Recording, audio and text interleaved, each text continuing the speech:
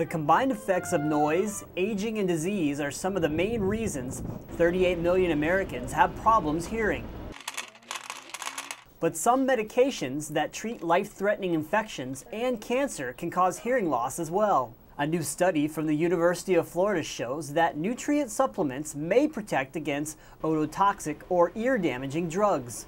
UF researchers say preclinical trials show a combination of beta-carotene, vitamin C and E, and magnesium provides powerful hearing protection against hearing loss induced by gentamicin, an antibiotic that treats infections that affect the entire body but is also toxic to ear cells.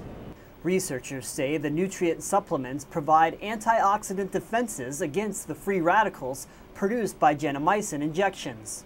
The free radicals harm cells in the ear that are vital for hearing. What was especially exciting to us was the best protection was in what we would call the lower frequency ranges, in the more apical parts of the ear, and that would be where speech is processed for humans. And so not only are we preserving hearing, we're preserving hearing in some of the most important parts of the ear for speech processing. Health experts say there are around 200 medications available over the counter or by prescription that damage the ear. UF researchers say the supplements used to combat hearing loss in the study are inexpensive and can be found in local stores. The combination we used is composed of over-the-counter vitamins.